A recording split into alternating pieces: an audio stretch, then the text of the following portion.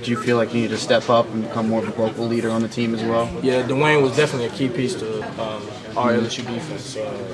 He was definitely a key piece, and it felt at first we were kind of hurt by it, but I definitely need to step up, and they grabbed me aside and told me I need to step up as a true freshman, and I'm doing everything they asked.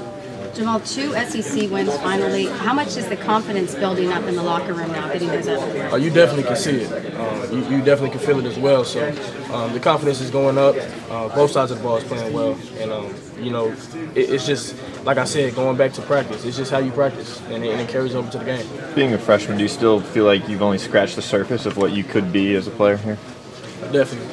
I think I can make bigger plays, not just the plays that they need. I can make outstanding plays and get better every day. Every day I can get better at everything I do. The little things is what separates the great players.